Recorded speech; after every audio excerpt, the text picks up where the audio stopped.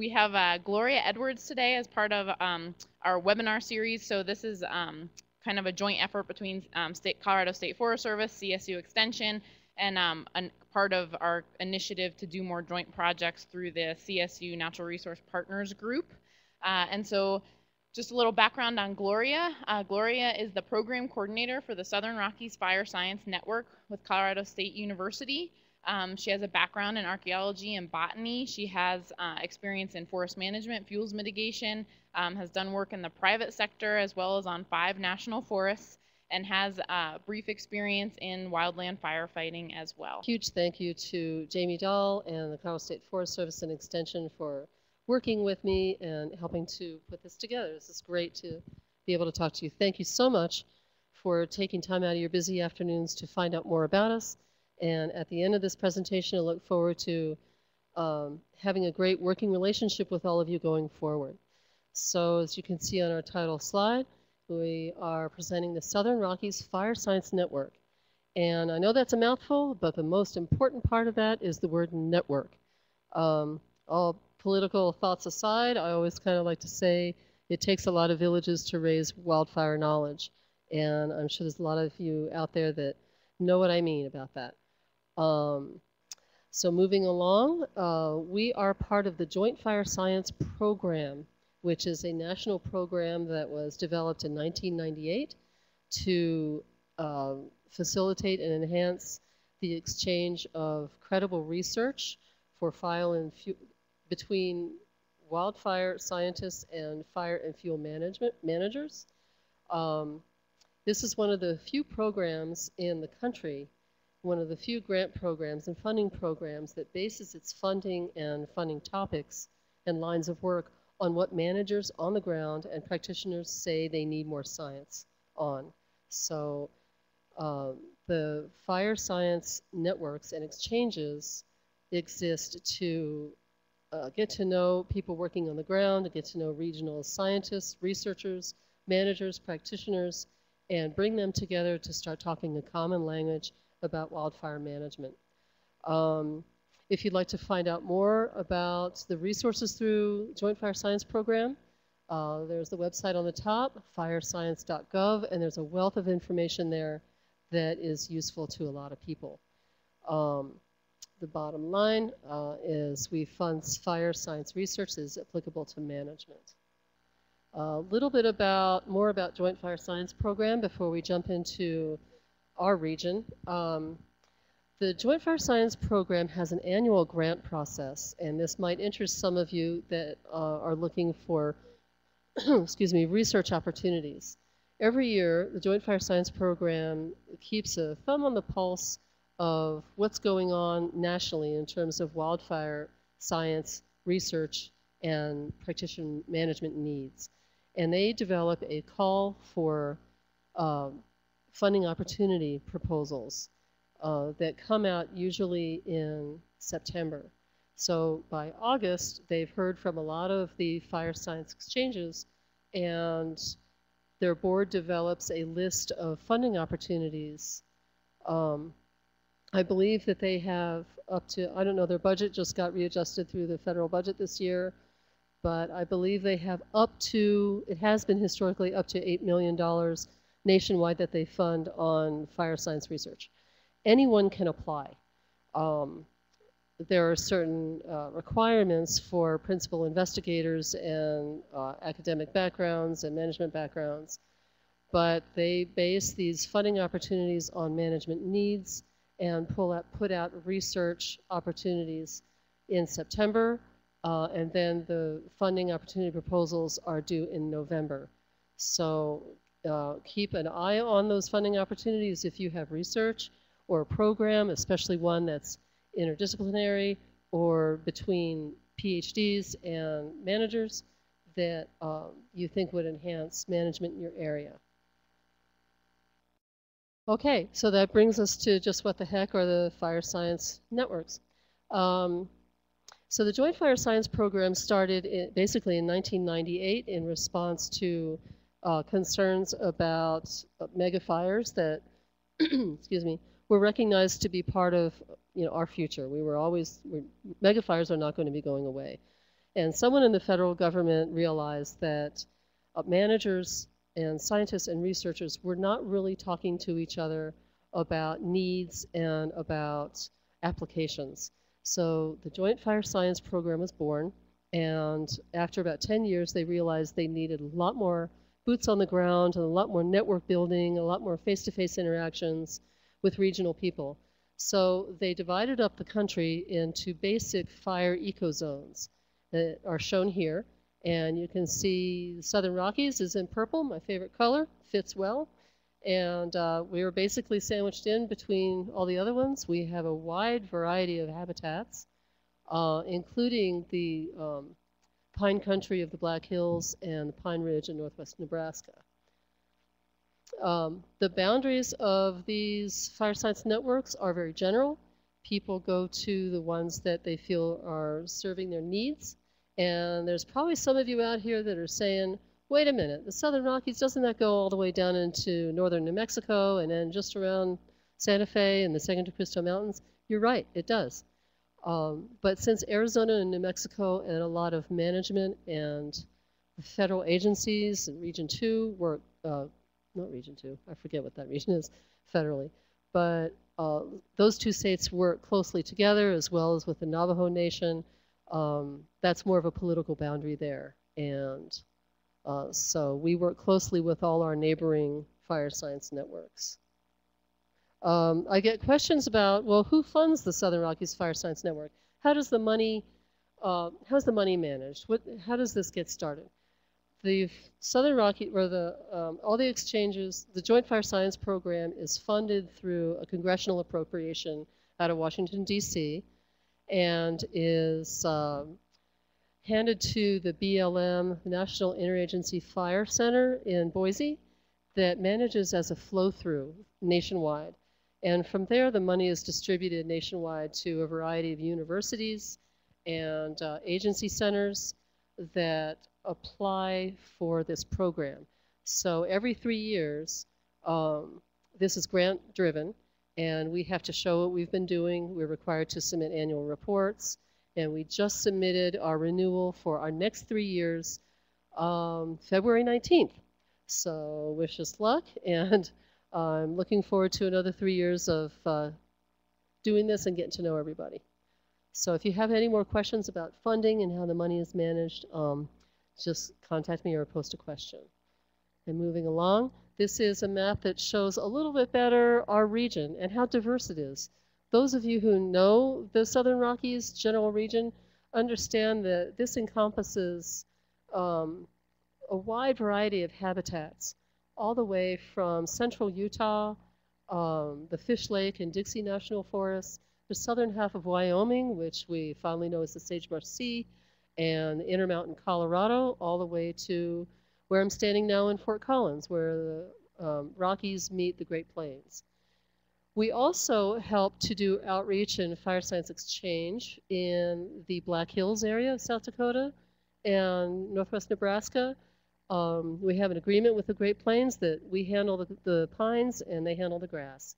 There's a lot of areas in there where there's a lot of crossover issues between changing fuels, ladder fuels, invasives, livestock management, fuels and grazing underneath conifers, and fire behavior in those areas. So we work closely with the Great Plains to answer fire science needs up there as well.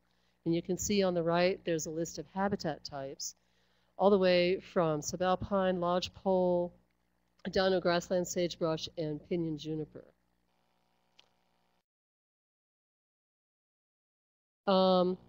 So to meet these needs and to plan our curriculum and our programming and our outreach and activities, our board and staff has identified regional issues that are shared generally across our five-state region. This helps to guide our programming of events, outreach, and science delivery tools. And we just had our annual meeting, and we've kind of refined these major topic areas and brought them up to date. And they include, as you can see, fire-adapted communities and fire response, the WUI, smoke and air quality, fuels management and effectiveness, which includes fuel on-the-ground fuels treatment with chipping and mastication and prescribed fire, sagebrush and fire, landscape restoration and resilience in response to climate change, and of course fire ecology, post-fire ecology, watershed health, restoration, and those topics. So pretty much these main regional topics are germane to most areas in our region, and most of our activities fall under one of these categories. So, well, you're probably thinking, oh gosh, another acronym, another government grant-funded agency? Don't we already have some people doing this stuff? I wanted to point out a couple things that make SRFSN unique and why we are doing what we're doing. We've kind of coined the term since we have a wide variety of people spanning a large area and a wide variety of habitat types and issues. We adapt to the gaps in wildfire knowledge, and that requires us to be pretty flexible in terms of how we're meeting people's needs at the moment. We are the only organization that I'm aware of that crosses state and agency boundaries as well as private sectors and communities to increase wildfire knowledge and regional research. We're working to provide the latest credible information on what science is saying about wildfire-related issues. We're flexible enough to respond to both regional and local and community needs. And just a clarification, what we're not is we're not the same program as fire-adapted communities or Firewise. We help to work with those groups. We help to provide speakers, information, research publications, online tools, but we're not in the business of telling you how to do your defensible space. We're in the business of bringing you the latest research about what science is saying about ignition, wildfire behavior, spread in different fuels, and what we're learning about the WUI.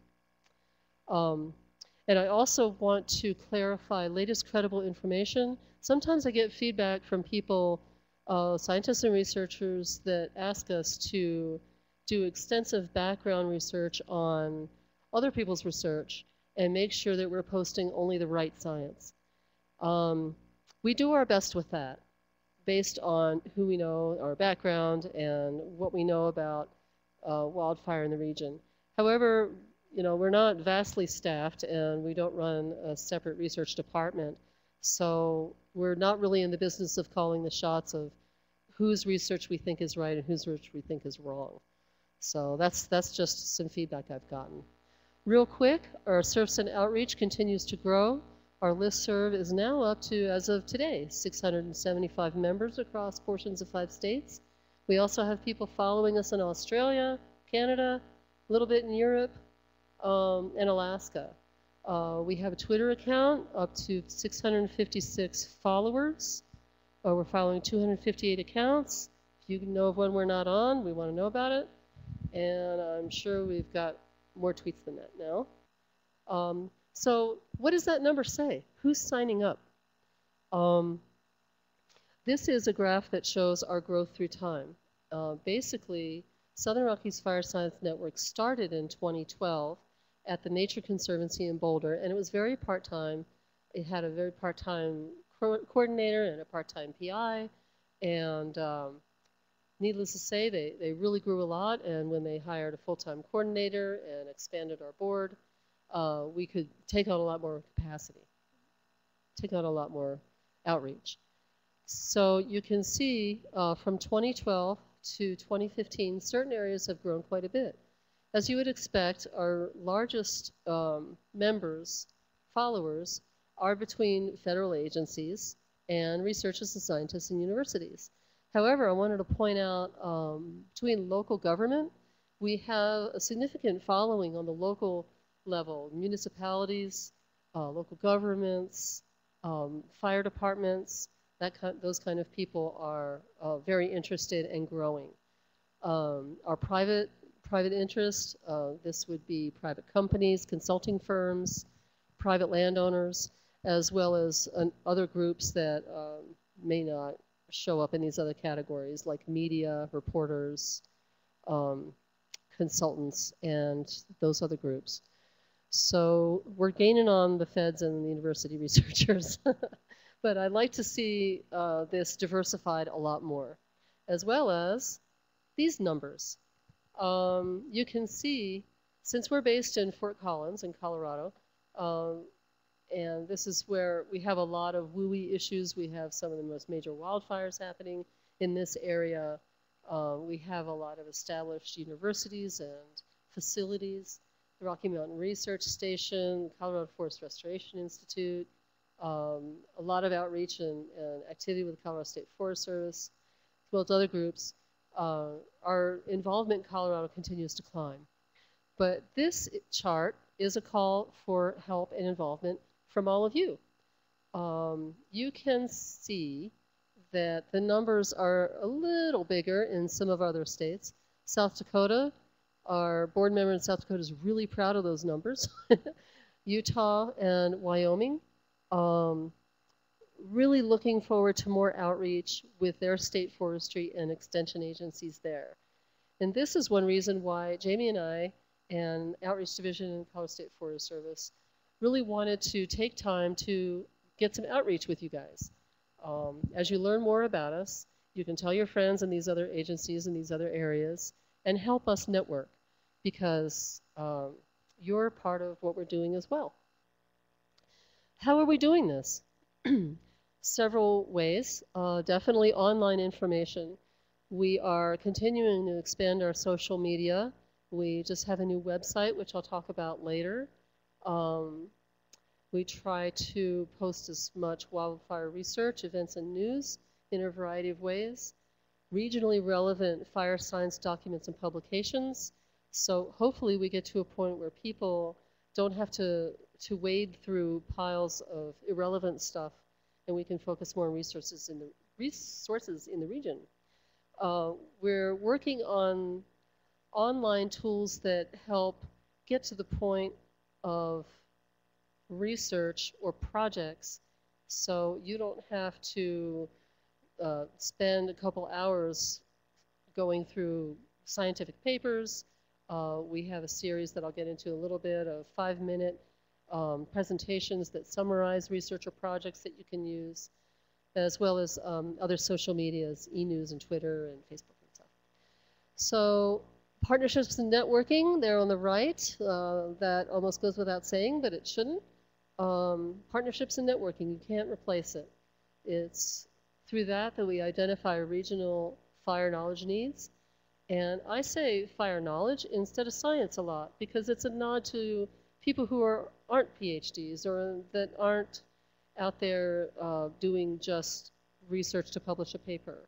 The knowledge on the ground has a lot to do with how we manage our forests, and Southern Rockies Fire Science Network is a place for that as well.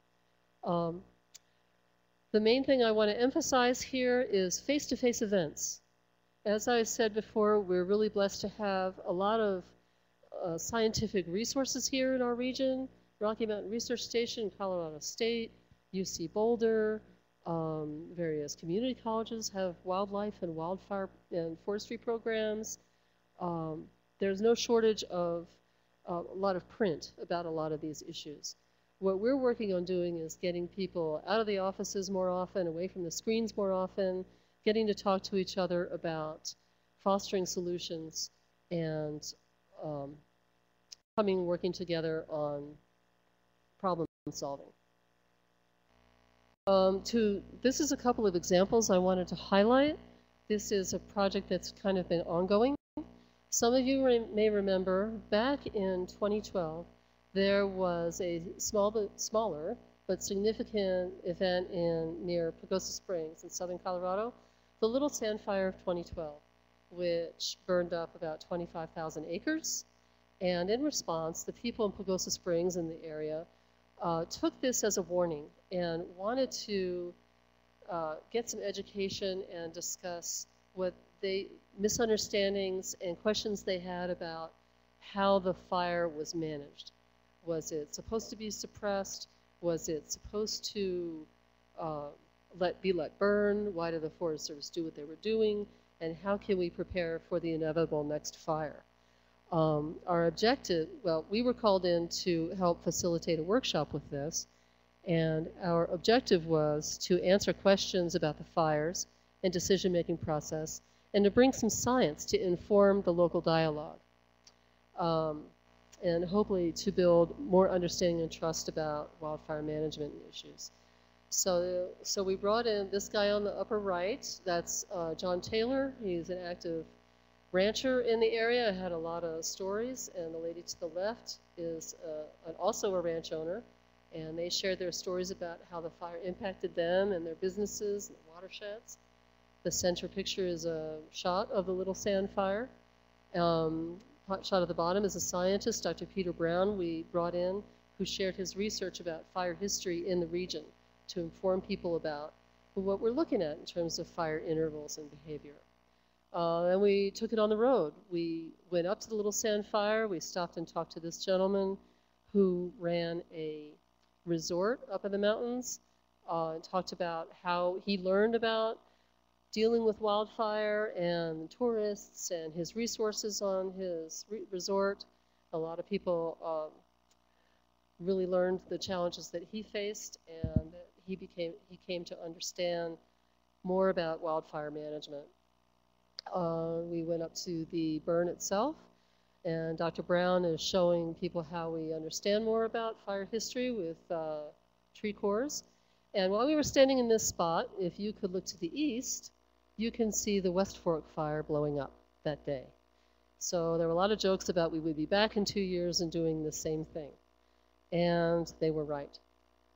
So the West Fork fire became the West Fork Complex of 2013 and affected 109,000 acres, more or less. It was a remarkable fire down there. You can see the upper right photo. That photo was taken by the Pike's Hot Shots, I believe. And as we're going to see in a minute, the continuous dead standing fine fuels, ground to crown fine fuels of beetle kill spruce just had fire behavior and smoke behavior that was off the charts. We were leaving the Little Sand workshop, and I drove out underneath this plume, and we were some of the last people through the gate at 160, on Highway 160 before they closed it. So it was just a phenomenal fire. And I would like to illustrate here, you should all have up on your screens this video, and we're going to try to play just a snippet of this for you, because I want to emphasize this was given to us through the Department of Fire Prevention and Control here in Colorado. And I want to share this with you. So I'm going to play a snippet of this for you. It's a helicopter flyover at the Continental Divide, and it shows the spotting behavior in these extreme fuels. And yes, all those trees are dead, and you can see how this is acting. And I believe affirmative. It's from that Trout Lake south is where it's going to hit. Just south of Trout and Williams Lake, just south of it. Okay, I copy. Let's go ahead and give me a, well, hang on 1 second, boys. So Sure. It's venturing to run into its own tail where the point of origin was by my map.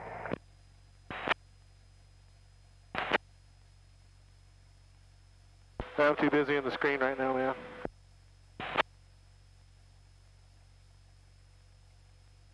And it is July 3rd, 2013, and you're looking at the Papoose fire run that is occurring out of Division Juliet.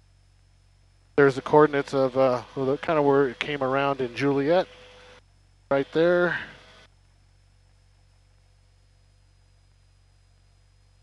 we are, a couple years later, hosting a larger and even more extensive workshop with communities of South Fork and Creed and Pagosa Springs, as well as people from Durango came all the way over. And we brought together district personnel, scientists, different agencies.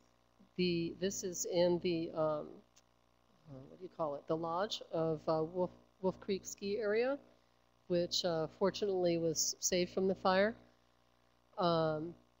Brought together a lot of people to talk about what made this fire different and special. which there was different weather patterns acting at the time in that area regionally in the United States that kept that high pressure system right there for a while. So the federal agencies really had to pull people nationwide and even from Canada to help out with fire modeling and behavior. And there were also some fascinating nonprofits that resulted from this. We also combined with the next day with field tours, hydrologists, and other people who shared their effects on the fire.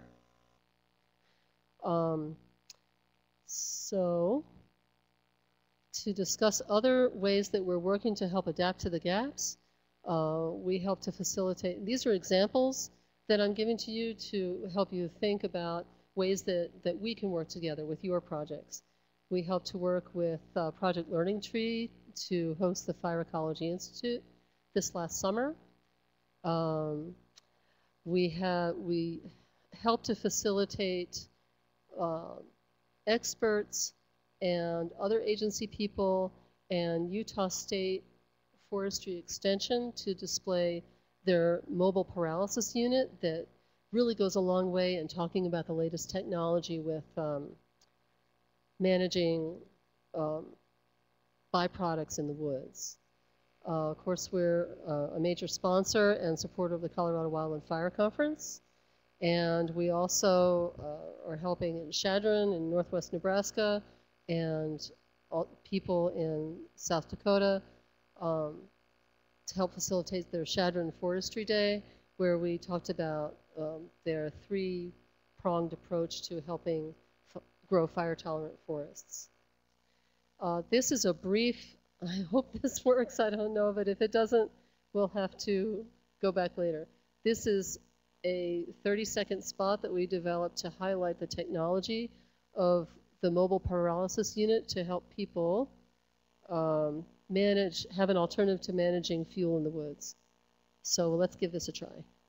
Our goal is to process woody biomass. And the idea is that wood is mostly air and water. It's really hard to haul. You can't afford to bring it out of the woods. So we bring this machine into the woods and we can process this material in the woods and haul out these higher value products. Pyrolysis is not burning the wood, it's not open combustion. It's cooking the wood in the absence of oxygen. Introduce you to this really cool new pyrolysis technology. One of the major issues with dealing with chips and byproduct in the woods is leaving it there. Now we haven't really removed anything. We've changed it and distributed it, and now it's acting different and posing safety issues as well as other management issues to firefighters and managers. Utah State University has partnered with Amaron Energy of Salt Lake City to develop a pyrolysis unit that cooks these fuels in the absence of oxygen, which gives off like a pellet resource for fuel as well as a oil byproduct. So it's a mobile unit that doesn't require any trucking and reduces the amount of stuff that comes out of the woods. So this is another example of how we're working with extension and managers and science. Okay, so on to a couple of what I call knowledge tools to respond to regional issues. Gamble oak, there's lots of, let me back up a little bit. There's no shortage of information about ponderosa in fuels and fire management. There's probably no shortage of information about lodgepole pine, mountain pine beetle, and fire effects and hydrology and that stuff. But there's not a heck of a lot of studies on gamble oak and mountain shrub information, science, and post-fire management. And gamble oak and mountain shrubs, as you can see, this is the most recent map that we could find, and this is, I think, from the U.S. Geological Survey back in the 70s. These green areas show presence-absence of gamble oak within these counties. So gamble oak is pretty ubiquitous throughout our area. It also is highly variable in its growth habitat. And I kid you not, that picture is gamble oak in southwestern Utah. Some extension guys found all the way down there. And that's the size of those guys. Unbelievable. But we know, people in the woods know that Gamble Oak is a vigorous resprouter after fire, post-fire, and sometimes its sprouting behavior and causes of management is not well understood, and it presents a lot of different management issues.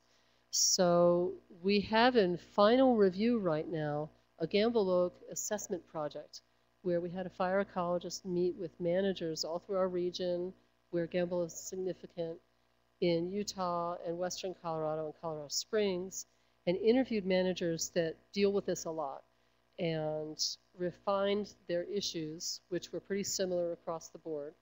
And we are producing a document, a white paper, that we can use to assess the status of what we know.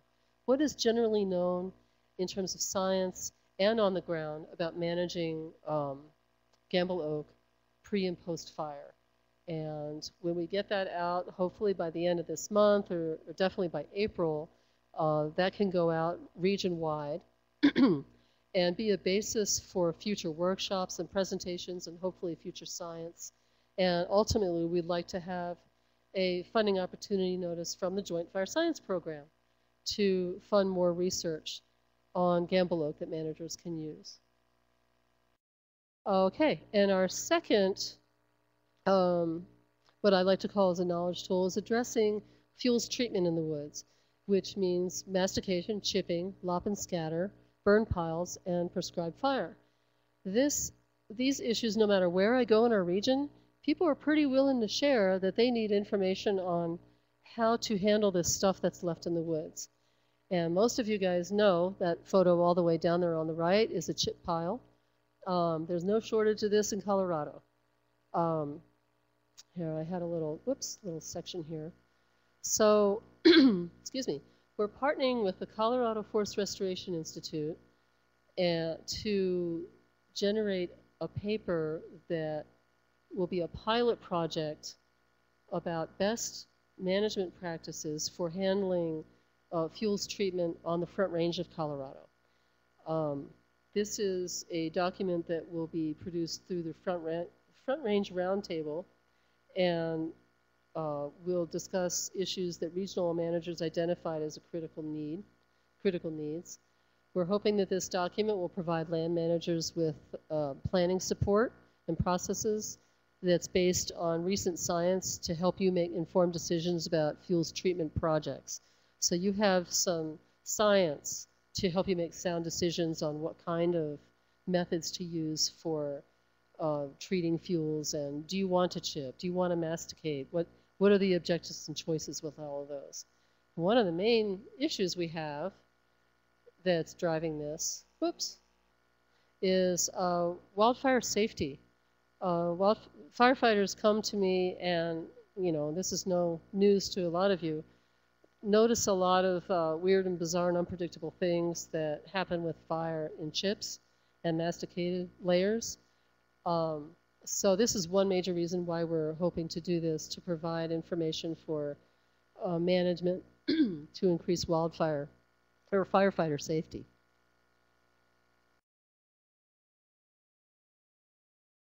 So our social media strategies and our new website, southernrockiesfirescience.org. You can go there and see we have highlights, recent activities, upcoming events and webinars. We're also developing a special area just on our website for fuels management and effectiveness. So we'll have a one-stop shop, hopefully in the future, for people to use for helping making decisions. And anything you have that you would like to contribute and like to see on this website, please let us know. The main thing you probably want to know about is options for funding. So up on the upper right tab is our funding tab. And if you go to that page, it outlines ways in which we are working to help with fire science exchange, basically informational, logistical, or financial support. and there's a PDF that you fill out. You can choose, well, I want help with an online product, I want help with a workshop or a field trip, or I want help with, you know, other options. And you fill out the PDF, so we have kind of a thought-through plan and identified needs of what you need from us. And then we can go over it and assess what we can do, or if it's within our scope, or how we can help you. So that's a key page and point in the webinar today. So I bet I'll be hearing from some people about that. I should note that, as I mentioned before, we just turned in our renewal proposal on February 19th, and we're looking at a pretty full 3 years already. So if you have some projects, I kind of want to emphasize that during the winter months is our important planning period. So if you want to, if you have a project or an activity or a need that you want us to partner with, now's the time to get it to me before we're all in the field season, wildfire season in the summer. We also have an e-news there on the right that goes out as soon as we can get it out. Like I said, we can get overwhelmed sometimes. We have a small staff working for us. But this is one way we've found the best way to pull together regional issues and information and news and, you know, some fun and interesting stuff and share it with everybody. Online products also include hotspots and short videos. The hotspots are really, we work to get really to the point narrated PowerPoints or videos that are developed by the scientist or project manager, and they have a topic that they want to share. And you can see some of you have already hopefully seen the characteristics of Colorado's forestry contractors. That was research done through Colorado State Forest Service and the Colorado Wood Utilization Unit.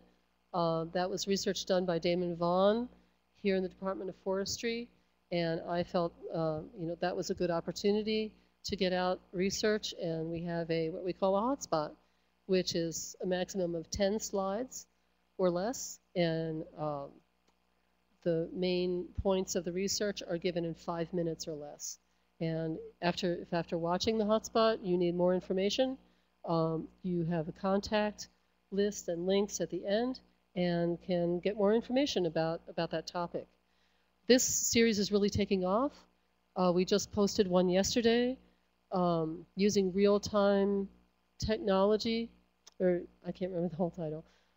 It's military technology, using military technologies to help track firefighters and resources. So that was just released yesterday, and it was picked up by Wildfire today. So we have at least three more hotspots in development in the pipeline. And if you have a project or success story particularly, you want to share about fuels treatment or working with people or research on the ground, Gamble Oak or prescribed fire, we'd love to have you in our hotspot series. We also are working on our benefits and barriers to prescribed fire video series. This is a series of short videos that highlight how managers have used prescribed fire to achieve management objectives and how they've overcome their obstacles and made it a success. There's two other community-based videos that are coming out. We'll have a Shadron Forestry video series that talks about grazing and roads and thinning applied to fire-tolerant forests. And we'll also have a short video on the West Fork fire, how communities responded to their watershed post-fire. Upcoming programs. We'll continue to support the Colorado Wildland Fire Conference as well as other regional events and conferences. Look for more field trips, workshops, demonstrations, and person-to-person events. We'll continue with our short videos, hotspots, and online learning tools. Continuing to develop our website. Face-to-face, like I said before, you just can't beat it. We'll also have proposed in this upcoming grant period to support a coordinator, do partial support of a coordinator for the Colorado Prescribed Fire Council to help them have a coordinator that can just work to pull together different agencies and interested parties and stakeholders and develop programs and activities to explore and educate about prescribed fire as a management tool in our state as well as neighboring states. And we'll continue to work on papers in the next grant period: Gamble Oak, fuels treatments, fire ecology, and bark beetles. So what does this mean to you? I bet I can hear the cogs turning already out there about how we can work together with extension agents and state foresters. Again, this is my pitch, my selfless plug, to encourage everyone to contact people you know in other agencies, especially the Federal Forest Service agent, Federal Forest, National Forests in our region, as well as all the extension agents you know that are in our region. Tell them about us. Let them know us. Let them know what we're doing. If it's a project or a need that they have that involves wildfire science, that's where we belong. Like I said, I'm the only full-time person for portions of 5 states. I have a board that's very active and involved, and I have a few student assistants, and also the support of the Colorado State Forest Service. So it's not so much our office does everything, but that we are supporting our network to do as much as possible. So this is a list of things that I'm seeing we can participate with. If you have articles, projects, especially photos, links and videos for our website and our social media, please submit it. Ideas, success stories, and other, especially ideas you have for education and activities to support sound management decisions and changes in policy. That's great. Here's our key takeaways, and you can look at some of these later for our links. SouthernRockiesFireScience.org. Follow us on Twitter. Here's the people who are involved in our board, plus a technical advisory team that helps with feedback and direction. And we have a few moments for questions.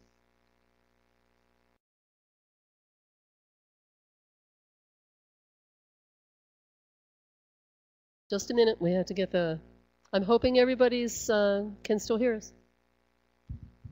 Is the Front Range mulching guidelines you were talking about the one?